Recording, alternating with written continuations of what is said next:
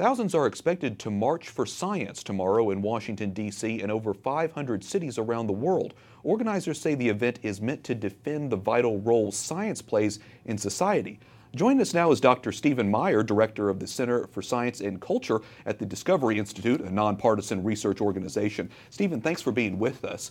The March for Science has stirred up some public debate about the role of science in policy in particular. Some critics say it's very partisan, a very anti-Trump event. What do you have to say about this march? We'd be among those critics. Many of the propositions that the marchers are marching for aren't really, strictly speaking, science. They're political extensions of particular scientific points of view.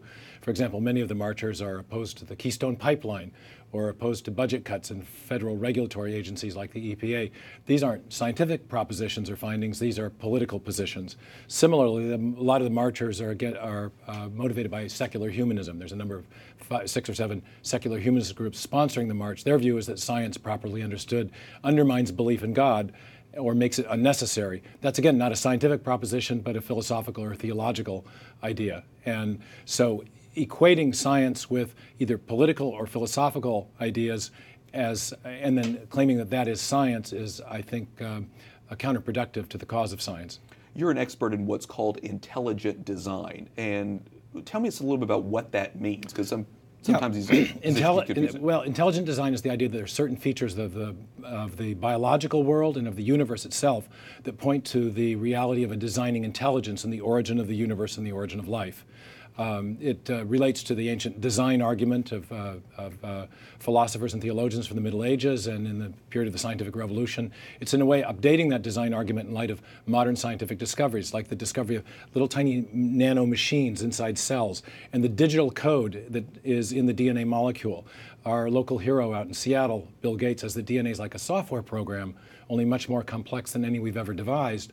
We know from experience, from our uniform and repeated experience, the basis of all scientific reasoning, that information, especially in a digital form, always comes from an intelligent source. So the discovery of information at the foundation of life, at the foundation of every cell and every organism, we think points powerfully to a designing intelligence having played a role in the origin of life. Well, as you know, Stephen, everybody seems to have a different opinion on this and unique takes on how the world came into existence, how humans came into existence. But you say, regardless of just the perspectives, there are certain ones that are simply not welcome in this march. As you were saying before, this is seems to be a very politically motivated march.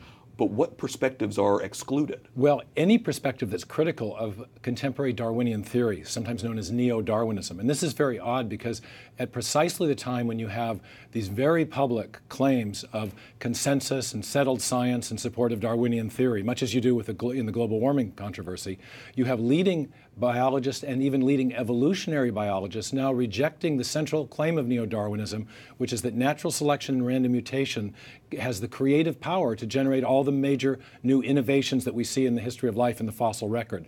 Natural selection and random mutation does a good job of explaining small-scale variation, but not large-scale innovation. One biologist says it does a good job of explaining the survival, but not the arrival of the fittest.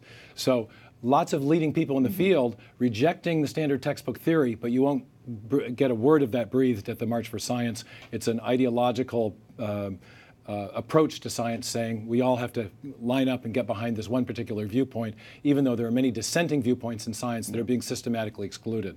Dr. Stephen Meyer, director for the Center in Science and Culture at the Discovery Institute, thanks so much for explaining this about that. Thanks for having me on, Wyatt.